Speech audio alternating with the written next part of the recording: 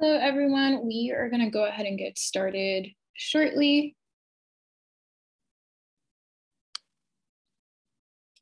I'm just giving everybody a second to join. Okay, if you have not done so already, if you could please introduce yourself, you're using your name and pronouns in the chat.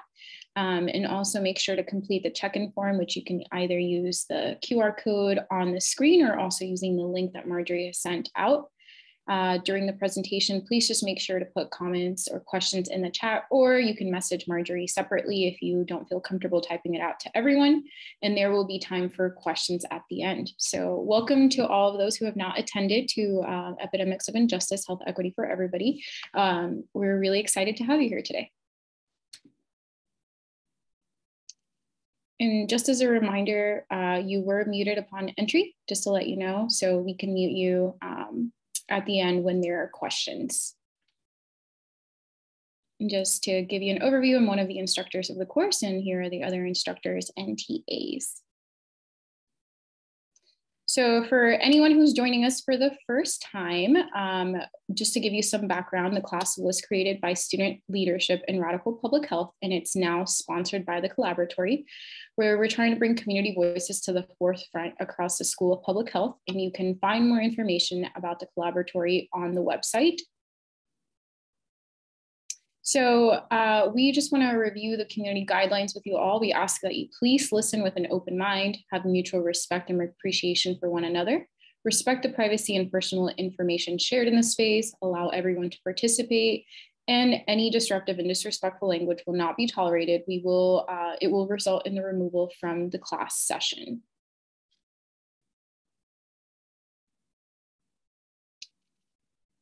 And just as a note, we know that a lot of the content that we touch on can be really difficult to digest. So if you at any point find that this is difficult, please step away if you need and take care of yourself during the presentation. The University of Illinois at Chicago stands on the original homelands of the Miami Three Fire Peoples, the Ojibwe, Ottawa, and Potawatomi, who have been stewards of this land for generations. Illinois is also home to a diverse Native community of more than 75,000 tribal members, many of whom live in the Chicago area. And for those who are not currently residing in the Chicago area, we do encourage you to look into the indigenous people of your own lands. So I'm very excited today to present to you all our guest speaker, Indya Hairston, who has her MPH in community-based research program, and she works with Sister Love Incorporated. So this is very close to home to me because it is an organization based in Atlanta, where I'm from, and she manages Sisters Love Research Department and team. This includes various research studies and initiatives, a bilingual research coordinator, along with a host of graduate research assistants. She leads all of Sister Love's community-led research projects. Additionally, she works to ensure that all of Sister Love's research partnerships engage communities during each step of the research process. Indya received her bachelor's in psychology and interdisciplinary science from Virginia Commonwealth University and her master of public health specializing in behavioral, social, and health education sciences from Emory University Rollins School of Public Health. She's worked on various projects in the topic areas of maternal and child health, as well as sexual and reproductive health.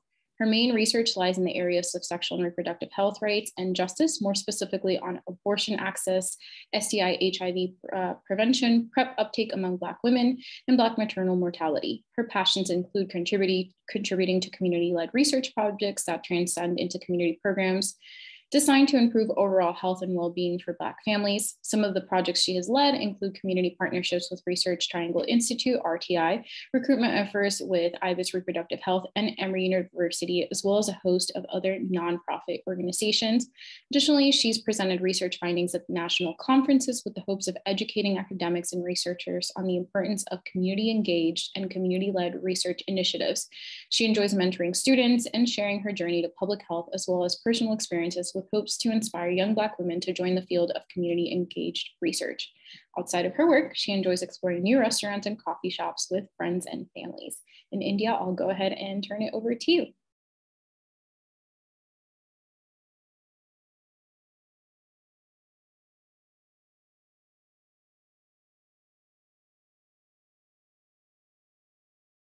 Wendy, I think you need to make her a co-host.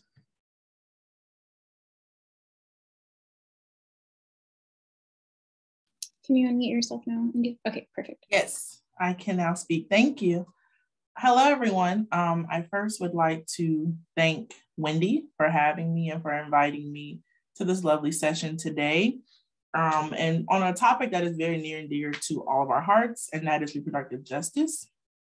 So I want to thank you all for letting me be here and let me speak today. And I'm excited to really dive into this topic area. So next slide, please. So this is me. Hello, once again, my name is Indya Hairston. I use she, her, and hers pronouns.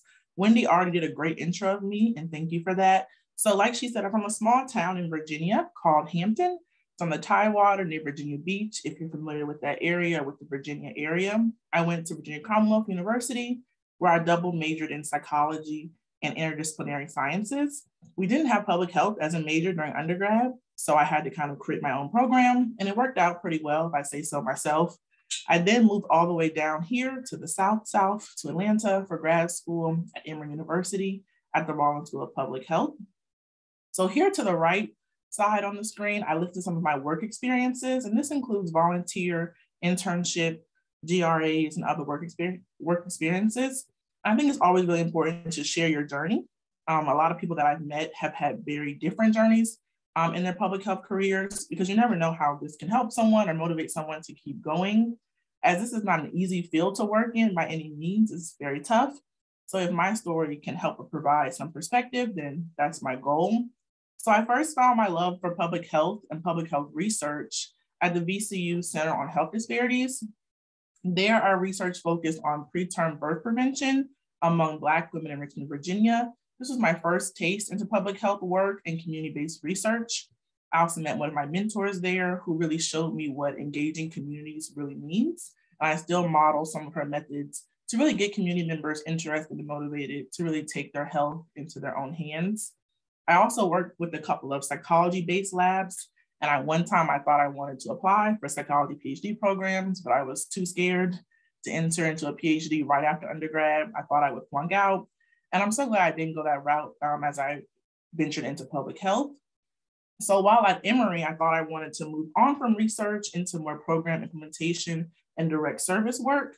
So I worked at Community Advanced Practice Nurses, or CAPN for short, which is a free or reduced fee clinic in Atlanta.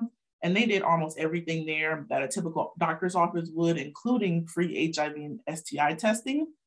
But then I decided to dip back into research, where I worked with the Center for Reproductive Health Research in the Southeast, or RISE for short, which is also part of Emory University.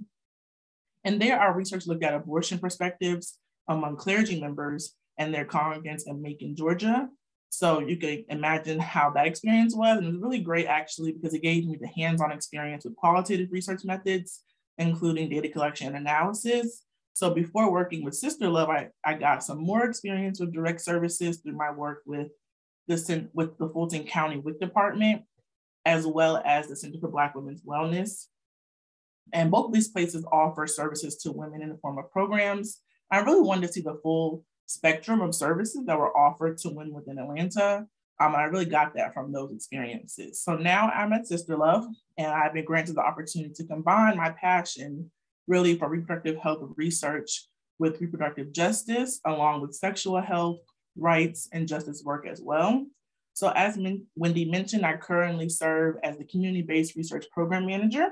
And my role there is to lead all the research activity within the organization, meaning all of Sister Love's research and all of our partnerships as well, and collaborations with other research-based agencies. And there's now a team of 4 of us, and I'm so excited that we now have 4 members on our team who are working all within the realm of community-based research. We were very fortunate to grow very quickly. At one time, it was just me, and so I managed the overall research team, and that includes all of our research from data collection to analysis to dissemination to presenting at things like this today.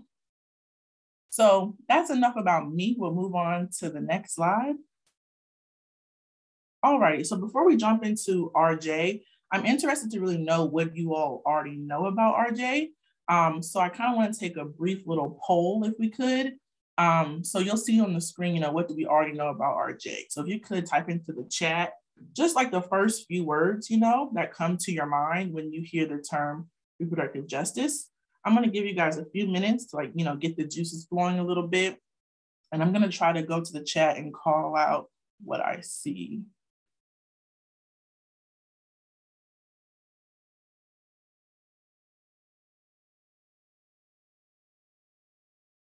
Okay, so I'm seeing equity, I'm seeing intersectional, definitely gonna touch on intersectionality in a couple minutes for sure. Options, choice, access, rights, access again. You all are moving at rapid speed, wow. This is amazing. Non-negotiable, equitable support for choices around whether and how someone reproduces, very nice. Control of women's bodies, equal access to sexual health education, access to care. All right, these are all really great things that definitely also come to my mind when I also think of the term of RJ, Loretta Ross. All right, love that.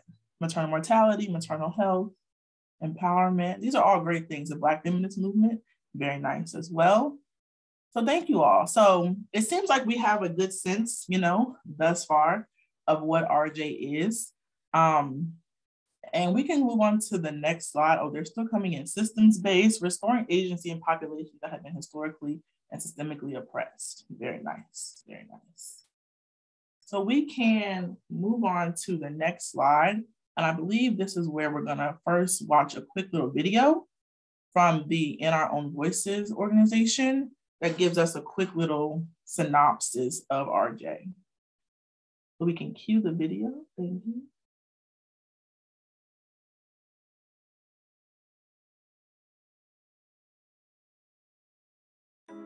Reproductive justice. A lot of people talk about it, but many don't know what it really means. Here's the basic idea. Coined by 12 Black women in June of 1994, the term is the combination of two phrases, reproductive rights and social justice. The new phrase reflected the lives and experiences of Black women in the United States who had been denied a full range of services and protections. Black women have multiple identities, like age, ability, sexual orientation, immigration status, religion, and nationality, just to name a few.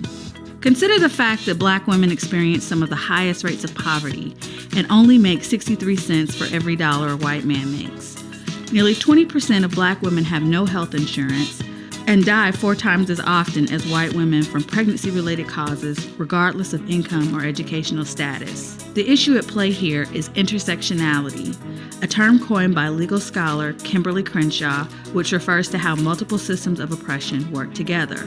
Reproductive justice is how we take on all the systems that harm us. Reproductive justice is the human right that can only be achieved when all women and girls have the complete economic, social, and political power and resources to make healthy decisions about our bodies, our families, and our communities in all areas of our lives. Reproductive justice centers the leadership and lived experiences of the most vulnerable, including but not limited to Black women, women of color, LGBTQ people, and youth. So there you have it. Reproductive justice has given thousands of women a framework to change policy, improve services, collaborate with other social justice movements towards our collective liberation. For more information, contact In Our Own Voice at www.blackrj.org. Thanks for watching, and welcome to the movement.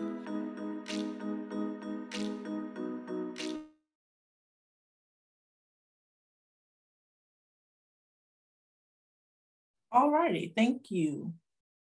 And I hope you all enjoyed that little video as just a very brief intro into what RJ is. So now we're gonna, before we do that, let's take a step back, actually. I really want us to take a step back and define what is sexual and reproductive oppression. Because in order for there to be a need of justice, there must be some sort of oppression or injustice that exists.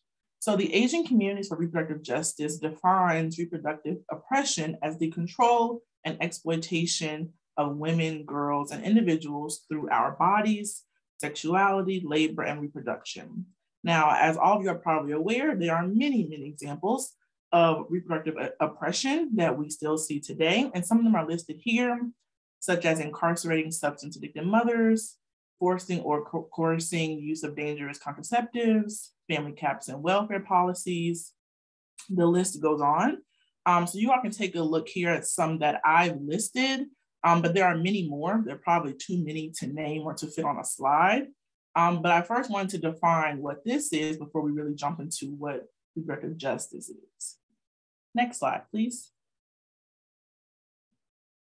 So now let's think about the root of all this oppression. So what is the real problem? And it is really the battle of power. Through various systemic issues such as white supremacy, structural racism, patriarchy, misogyny, as well as implicit biases, the impact of race on medicine and treatment among patients, imperialism, and of course, colonialism. These are really long-term issues that our country has dealt with for centuries and that we continue to deal with. So I'm not going to spend too much time on this. I just wanted to acknowledge this. I'm sure we're all very familiar and hopefully very aware. And Winnie told me you already had some discussions and conversations on this and on critical race theory. So that discussion has kind of already been had for me. So we'll move on to the next slide. So now that we have laid the groundwork, we can really focus on what reproductive justice is. I would first like to show a couple of graphics. So here, the red one to the left is from SPARC. This is an organization that we also work with. And the one from the right is from Sister Song, and we actually share a building with Sister Song. So we are both connected to these organizations, so why not, of course, showcase some of their work. So SPARC defines RJ as a social justice movement, which is rooted in the belief that individuals and communities should have access, the resources, the power to make sustainable and liberatory decisions about their bodies, their genders, sexualities, and lives. So let's take that in for a moment. And then we have these various structures on each side of the hexagon that simply represent the oppression that we mentioned previously. The inside of the triangles, it shows the rights that RJ clearly defines, which should be accessible and obtained by anyone and everyone. So for example, we have the right to parent, to adopt. These were mentioned in the video. We have birthing rights, prenatal care, comprehensive sexual education. And these are a lot of the topic areas that SPARC also focuses on through their work and through their advocacy. So the next image really displays the differences between reproductive rights and justice. Reproductive rights refers to the legalities of reproductive health care that someone is guaranteed by various policies and legislations. The movement for reproductive rights was actually started by white middle-class women. And there's a very narrow scope of what is included, and it really focuses on the freedom to control one's own reproductive health. It is also very individualistic, meaning that it applies to one woman's health as opposed to a group of women. And on the other hand, we have reproductive justice. And as you all just heard, it was started by women of color, specifically Black women. And there is an intersectional approach, which is really the basis of the framework. And we will touch on intersectionality in a quick moment, but it really focuses on the freedom to control one's own reproductive health. But it's also inclusive of one's parenting wishes, including how to parent. And because RJ is an approach that is inclusive of people from different races, ethnicities, genders, identities, etc., it really seeks to dismantle the barriers. And some of those barriers are ones that include the policies that reproductive rights tend to uphold. And lastly, it is social justice focused and approaches the work from a collectivist and structural perspective, as opposed to the reproductive rights framework. So I hope that gives you all a good sense of the differences between the rights and justice movements. And we can go on to the next slide. Now I wanted to show this image as well, as it shows all three together, right? It shows reproductive health, rights, and justice, somewhat on a continuum. And you see RJ here includes the fight for reproductive health, which includes individual services and social services as well. And also reproductive rights, which includes public policies, legal advocacy, and the laws that are upheld by our Constitution. So it's important that we really have a basic understanding of the differences, as well as what RJ really is, so we can ensure that we are operating from the lens, from this lens when speaking of overall women's health and the work that is still in progress and still being done as we speak today. Next slide, please. So for me, intersectionality really deserves its own slide. So as you all heard in the video, the term was coined by legal scholar Kimberly Crenshaw, who is world renowned. And intersectionality, although it really can be, in my opinion, a whole course, just like RJ can be a whole course, it's really the framework that each person identifies with many identities simultaneously. And really the multiple aspects of our identities really intersect and influence each other to compound to create unique experiences for every person. So this term will always come up when one speaks of RJ and the movement. And it's also really used to describe, once again, that societal privilege and once again, that oppression that we spoke on before. Next slide. So now that we know what RJ is and we're really on the same page, I wanted to open the floor up for just a couple of comments. And I would love to hear how you all think that you can incorporate the RJ framework into your work. So if you would like to speak, feel free to raise your hand. I think that's how we're going to do this. Just raise your hand if you want to come off mute. And then also some of you all may be already doing this work, right? You may already be incorporating the RJ framework into your research, into your practice or whatever it may be. So feel free to raise your hand or come off mute. I'm not sure if I will see that, you guys, or if the host will see that. You're able to, but we can also call on them for you. Yeah, that'd be great. So yeah, don't be shy. Feel free to raise your hand and to provide some insight to your work.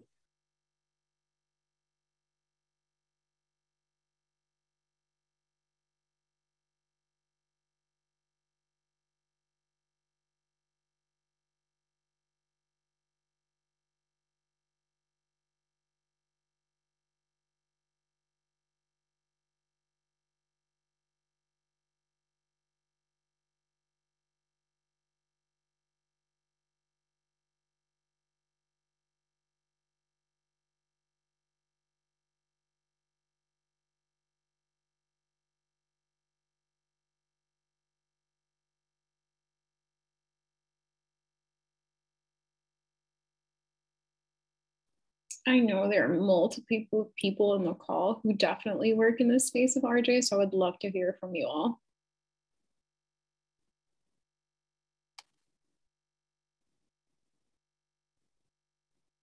I think you should be able to unmute yourself. Yeah, I can jump in. So I very briefly worked in the space of reproductive justice, but I spent a summer working with a nonprofit that tried to increase access to menstrual hygiene care for women and girls in the urban slums of Mumbai, India. And I think seeing how much societal stigma there was, especially in that community, to even discuss this openly, I think a huge part of working in the space was empowering the women to even discuss this and to even recognize that it's a health need that they should address.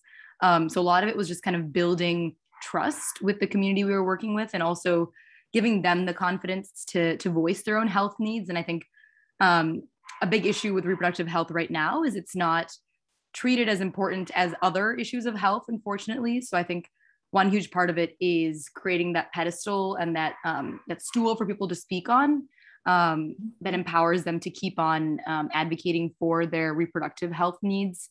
I also think like health literacy has a huge part to play in reproductive justice. So in order to actually increase access to healthcare, I think you really should increase access to health education alongside that. So yeah, those are just my 2 cents. And I think that went a long way in the project that I worked on abroad. Mm-hmm. That's great. Thank you so much. I appreciate that. Community engagement and community empowerment is a big part of RJ and in the work that we do as well. So thank you for sharing your experiences. I think we had a chat. We also have something in the chat. I do trainings on LGBTQ health. And when we talk about reproductive health, we use an RJ lens. We try to talk about all the factors surrounding reproductive health, not just reproductive rights. Mm-hmm. That's great as well. There are many factors that, of course, influence health and reproductive health as well. So really speaking on all of them and really just allowing communities the opportunity to voice those concerns and those factors and ensuring that we are listening to them is super important as well. So thank you for sharing. I see 2 hands raised. David, do you want to go first? I think you raised your hand first.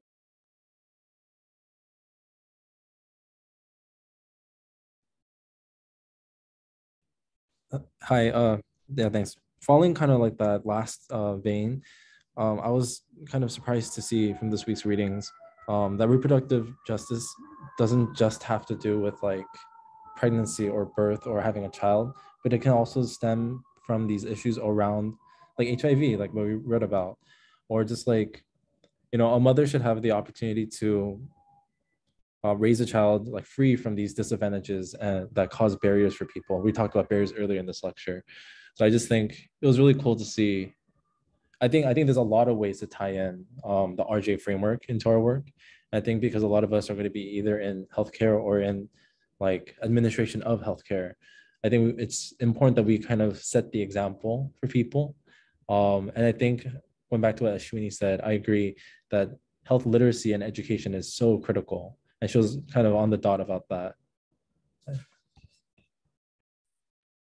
Thank you for sharing.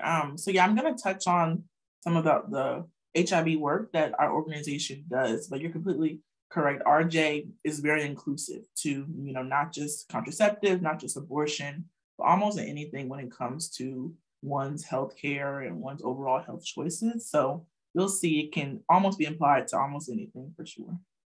I think we'll take one more comment. Debo, I might be pronouncing your name wrong, so please correct me if I'm wrong, but you can go ahead and unmute yourself. Okay, so I haven't really done like RJ work, but my mom, I mean, growing up, I saw my mom do a lot of community work with reproductive systems in general. So I'm from Nigeria, so it's like early 2000s or something. They would like walk to people's houses and talk to them about birth control, about all of this stuff. And then something I found interesting was that my mom said they never really told the women that, oh, don't do this or do this. They tell them different options. So for example, it's funny because we actually talked about this last month, and I was like, I think that's why I'm actually interested in public health, because I just saw her do that so much. So they tell the women, they'll be like, oh, you know, don't have a kid next year, just, you know, because you need time to take care of yourself. But mostly they were really thinking about the women, and like, they don't want them to keep having children and not be able to work or take care of the children. So instead of just saying, don't have children because of this, they tell them, we're doing it because we want you to have more time to bond with your kid, things like that. So that's something I noticed, that they tried to explain it to them in a way that they understood culturally, instead of just saying, this is why, you know, just forcing them to do something. So I think that was like really, really important. They're just something important, something I noticed in their work, and it really helped. A lot of these women were using birth control more often. They were able to even tell their husbands. In a very patriarchal society where people have to do what, you know, the man is saying, they found ways to make it work for all these women. So yeah, that's how, you know, and I think in the future, that's finding ways to talk to patients or to people in a different way from what we're used to, from what the research will say, finding ways to just talk to them in a way that people understand. Yeah, that's super important as well. Definitely giving, you know, women the choices, presenting all the options. That's super important. And not just RJ work, but in, you know, healthcare in general, right? No one should ever be forced or coerced into any type of care or any type of, you know, contraceptive methods. That's completely, you know, just wrong and, you know, unjust. So yeah, that's really important as well. Thank you for highlighting that. Thank you for highlighting your mom's experiences. So are we good on time, Wendy? Do we have time for answer more or read the chat, or should I move on? So we have 20 minutes more, and then we can get into Q&A. Okay, cool. So yeah, I'll go ahead and move on then. And I see you all's chats as well. We can definitely address those later on in the talk. So now I would like to, of course, tell you all about our organization who really embodies RJ in all of our work. So this is Sister Love. So for those of you that may not be familiar with our organization, we are a nonprofit, community-based organization that is rooted in sexual and reproductive health, rights, and justice. India? So yes. I think something might be going on with the audio. Sorry to interrupt you. Am I not clear? Yeah, it's like cutting off a little bit. It's like a robotic type sound. Yeah, like a mic problem. Is this better? I don't know how to fix it. Oh no. Maybe, yeah, if you have headphones, or if you can also, we can result to you calling in. I have headphones, 1 second. Okay, you mentioned I worked on a project with individuals in a midwifery clinic at an FQHC where we looked at women's birth preferences, choices, medications, movement, location, associated freestanding birth center or hospital, and that was part of an overall systems redesign to mitigate unintentional institutional disparities. RJ has come up with quite a bit in our 510 class, which is maternal and child health centered. We did an activity critiquing visual campaigns. It was really enlightening, thinking about who we decide to depict as being a birthing person or who we want to invite to engage with our materials, education resources involves being very intentional in how we plan outreach. And, oh, Indya, do you want to try your microphone? Yes, is this better? Oh yes, we can hear you. And then we can get to the other ones when we get to that Q&A portion. Okay, perfect. Sorry about that, guys, but thank you for the suggestion. And I'm glad I had headphones right here on my desk, so that's perfect. Where was I? So yes, Sister Love is our organization, and we were actually founded back in 1989 on the west side of Atlanta, Georgia. And we also now have an office in Johannesburg, South Africa. So our main areas of work are around health education and prevention, or HEAP for short, policy and advocacy, or PAP for short, and community-based research. We also dive a little bit into some other exciting initiatives called innovative initiatives that fall under our One Love program. And we're going to touch on each of these topic areas or departments in a little bit.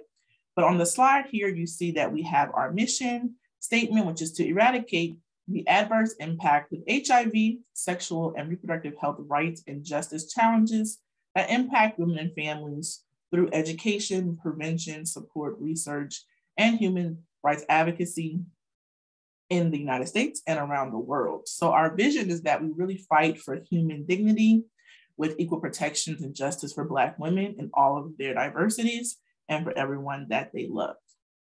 So next slide, please. So let's take a deeper dive into each program area, first starting with health education and prevention. And this team, they go by HEAP for short. So Sister Love actually started with just the HEAP work. So here are our services listed.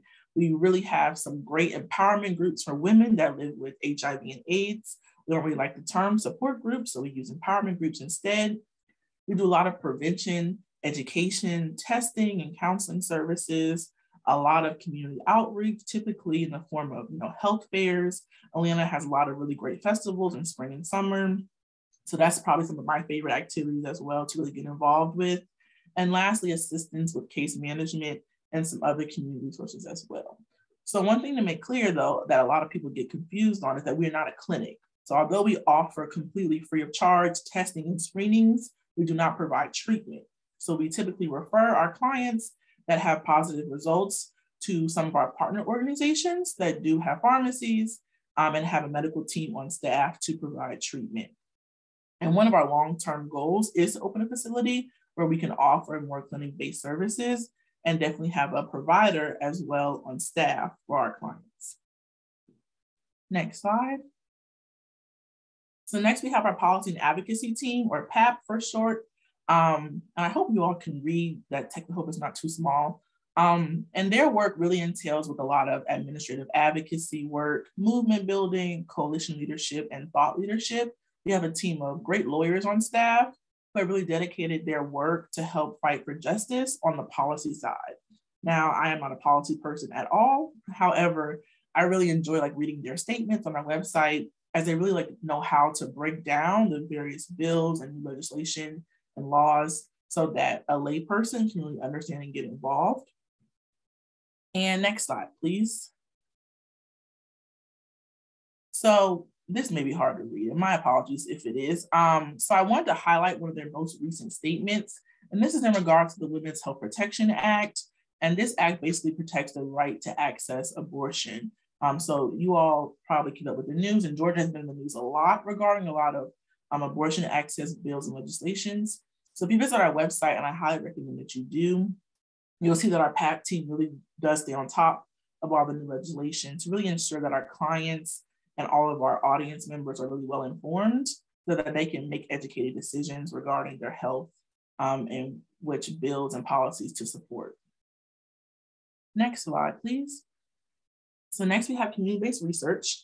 And here's a quote from the Carnegie Foundation, which defines community engagement as a collaboration between institutions of higher learning and their larger communities on various levels for the mutually beneficial exchange, that's the important part, of knowledge and resources in a context of partnership So this is how we at Sister Love also define community-based research. The power no longer, lies within academic and for-profit institutions. It's now time that we really allow communities to do the research that is important to them and that's really essential to their overall well-being. So this is the program that I work with and that I lead. So I'm really excited to show you all some of our work. So next slide, please. So besides our program, though, there are many examples of action in HIV research that is all done through the RJ framework. So here's a list that just details some of them. So this includes the work of Black Mamas Matter Alliance, which is also in Atlanta, Georgia as well. Their work is Black women-centered research on maternal mortality. There are many advances to include cis women in HIV prevention research in the form of PrEP clinical trials. Trans individuals have now been given their own domain within HIV prevention research, which is very exciting, as well as treatment trials. And other organizations such as IBIS, Reproductive Health, and the Coalition to Expand Contraceptive Access, or CICA for short, are also doing really great work centering contraceptive research among women of color. And our work marries a lot of these topics together. So we currently have projects that are examining the impact of HIV cure research, HIV prevention in the form of PrEP uptake, specifically among Black women, mental and substance use disorders among people living with HIV, also experiences of medication abortion among Black and Latinx women, and also some lived experiences around contraceptive use with women around the country. Next slide, please. Thank you. So here's a framework that I created for a recent grant proposal that I wanted to share with you all. And I wanted to display the theories that really ground our research program. And it really all begins with Black feminist theory. So you all heard a little bit about that in the video. And if you're not too familiar, I really suggest you look into it. I actually took a class on Black feminist theory my senior year of undergrad, and it completely opened my eyes to the framework of not only RJ, but to also so many Black women scholars and authors that have been doing this work for a really long time. So the Georgia Access to Medication Abortion Project was one of Sister Love's first community-led research projects, completely led by Sister Love and completely funded through Emory University. So as I mentioned earlier, it seeks to really examine the thoughts, perspectives, and lived experiences of medication abortion among Black and Latinx women within Georgia, primarily the Metro Atlanta area. So the aspects of this project were, of course, the community-led research practices, the lived experiences among our participants, and as well as some members of the research team that actually led to the creation of this project. Storytelling, which is a huge component to qualitative research, and the various identities of the participants and the research team. Also, of course, including justice, integration of services, and lastly, community engagement. We all recognize that this study really would not have been possible without the community's input. And we really utilize the community and with a mutually beneficial manner to not only really complete the study, but to also educate on women's choices, including medication abortion. And so down at the bottom here, I listed, this is, like I said, part of a grant proposal. So I listed some of the study outcomes for our community, the community members that would be a part of this study, as well as the organization itself. So this just takes a look deeper into this project that we worked on as part of the research team. And so next slide. So yeah, that's about it for me. And that wraps up my presentation. I want to thank you all for your attention. I hope you enjoyed it. And also a big thank you to our founder, Dazon Dixon Diallo, for her contributions, as well as to our whole Sister Love staff and family, and to the research team as well. I think some of them are in the audience as well.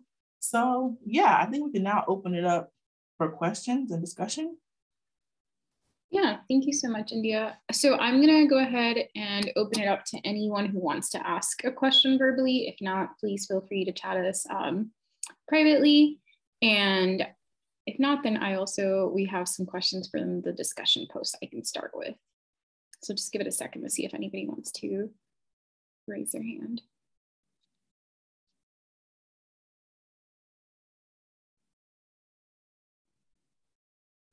Okay, so the first question we have for you is, in your personal experience, what is the greatest barrier or challenge that stands in the way of achieving reproductive justice in the community today? Thank you. That's a good one. The biggest barrier obstacle, I would say, is just like people opening up to the idea, right, of the intersectionality approach, that I am not just a Black woman. I present as a Black woman, and that's what you see, but that is not, all that I am. So just getting other members of the community to really understand that, I would say, is the biggest challenge, because we all come to this work, we all come to our places of employment, our friends, our family, with different identities, and we showcase them all at one time. So I'm presenting my whole self to you. So I would say that is probably the biggest obstacle, but this work is still being done. It's still being done every day by lots of great people that are doing the work. So we are getting somewhere, and definitely much progress has been made over the years. That's a good question. It's hard to really pinpoint, the one obstacle, but I would say that one. Thank you. We'll let anyone who wants to raise their hand.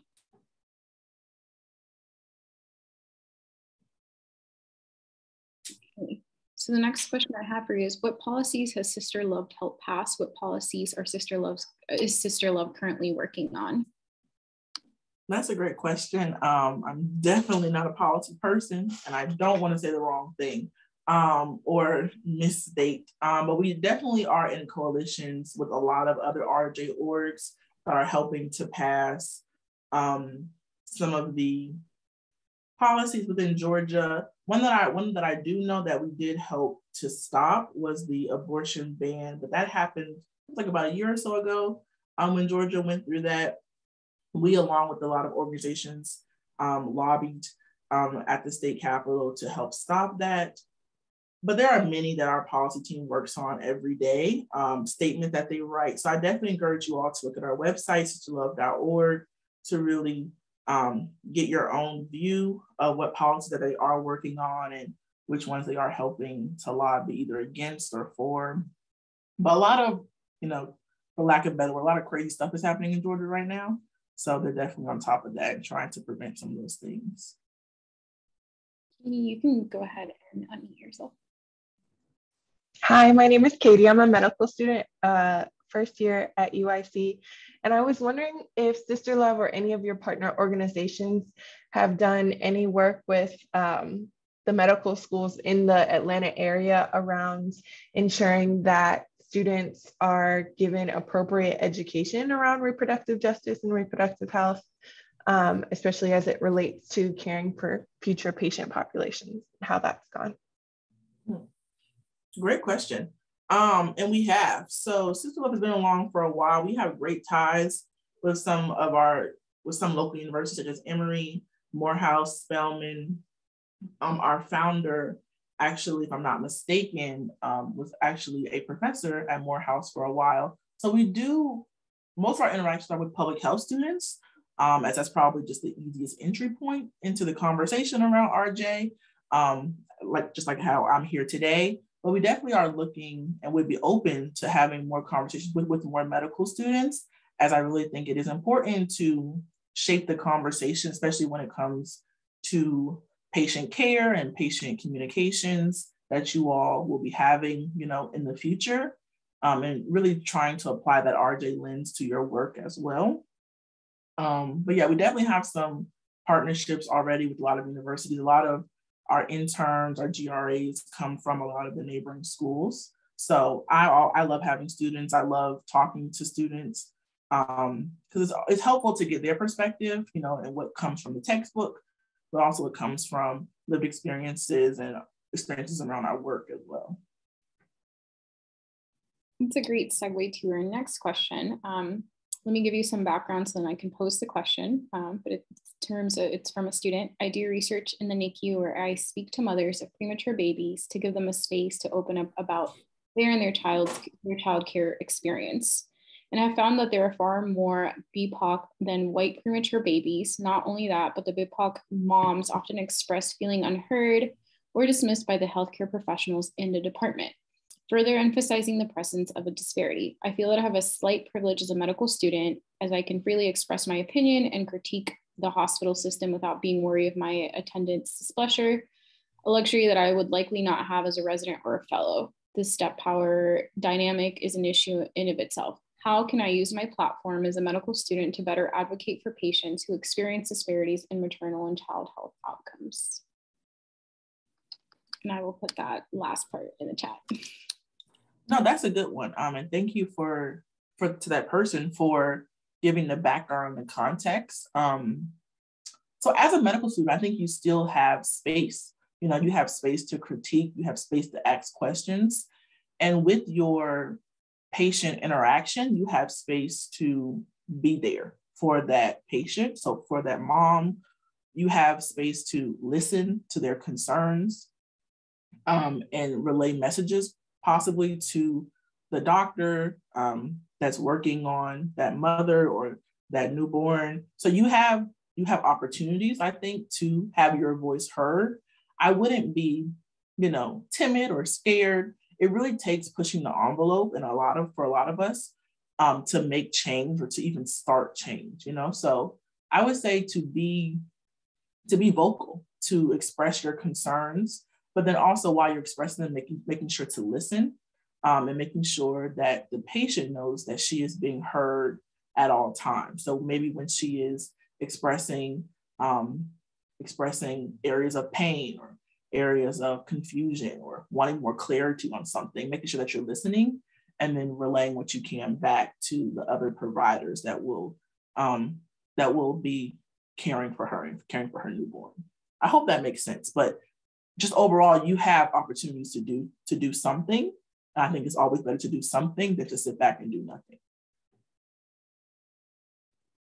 Thank you. The next question I have for you is from the chat. Do you have any ideas about how we can make reproductive justice efforts gender inclusive? Women are often thought of first based on discussions I've had in the classroom and in work settings.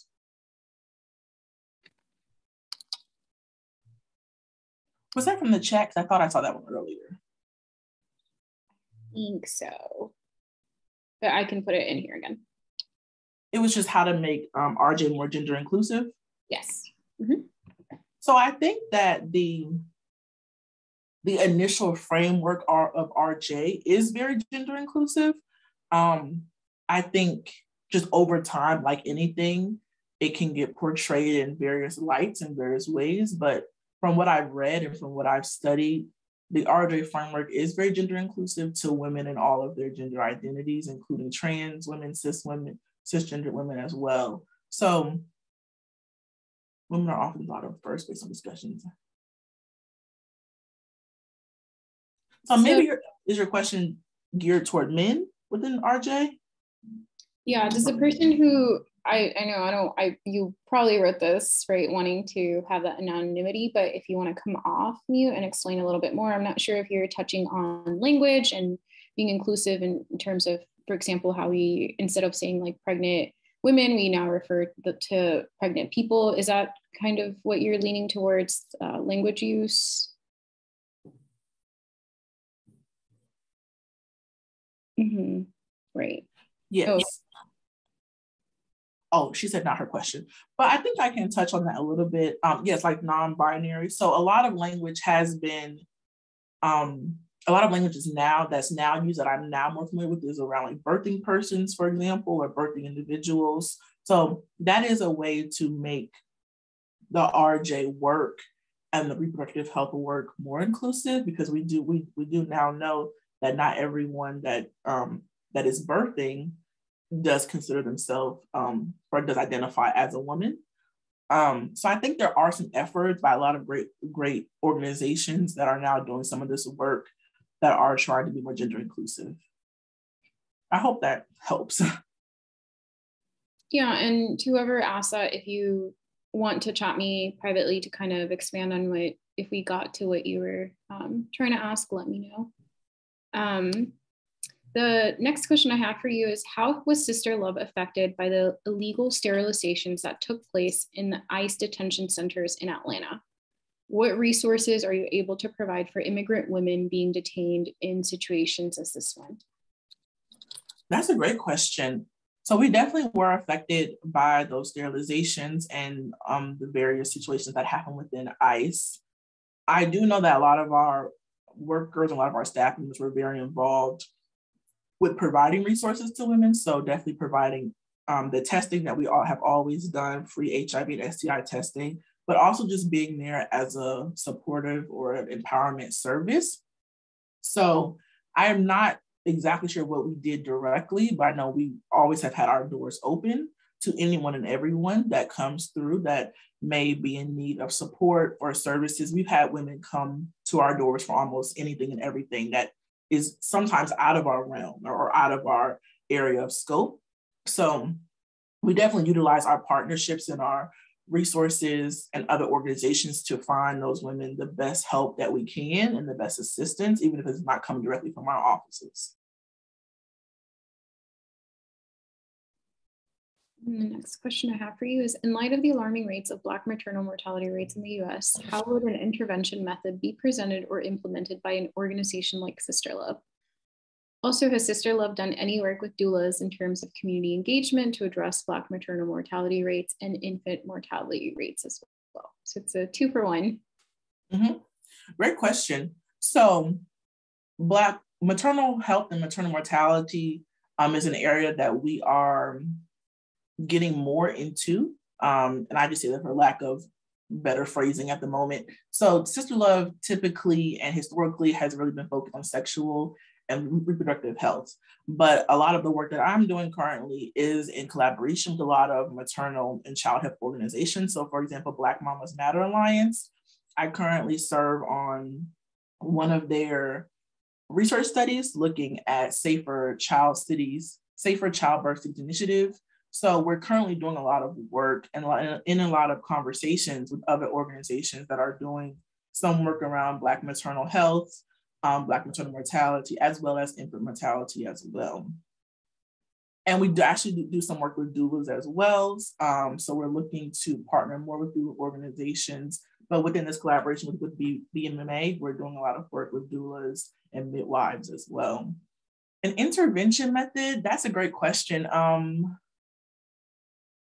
So typically our interventions or our programs that we like to call them. So we have an evidence-based intervention that was approved by CDC, which is called the Healthy Love Party.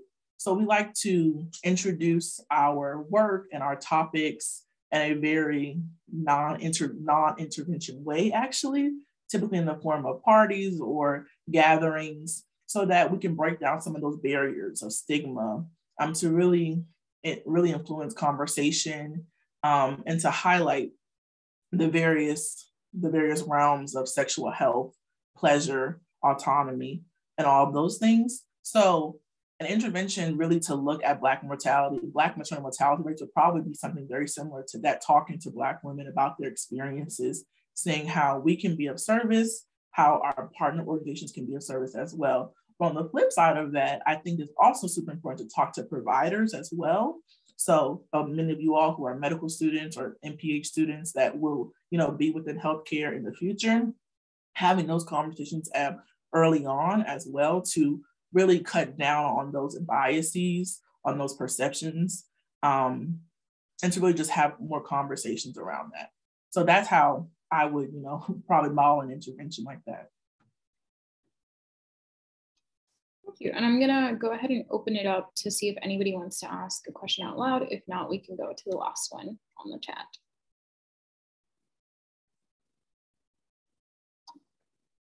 Okay, so one of our previous sessions was on fat liberation. Related to that, how does Sister Love support fat pregnant persons, or how does RJ in general incorporate principles of fat liberation?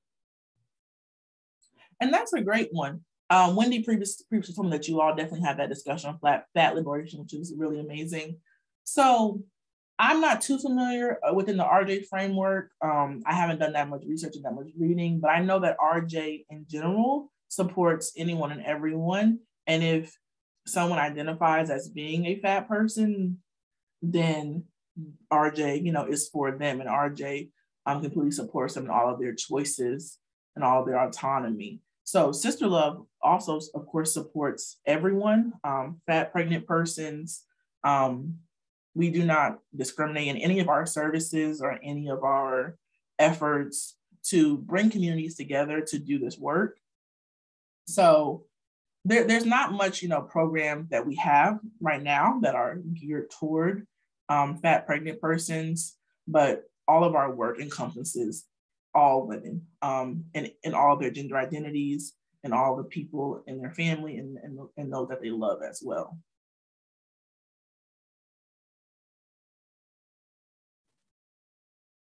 Okay, I think we have time for one more question. So I will just let anyone who wants to come off mute if you want to.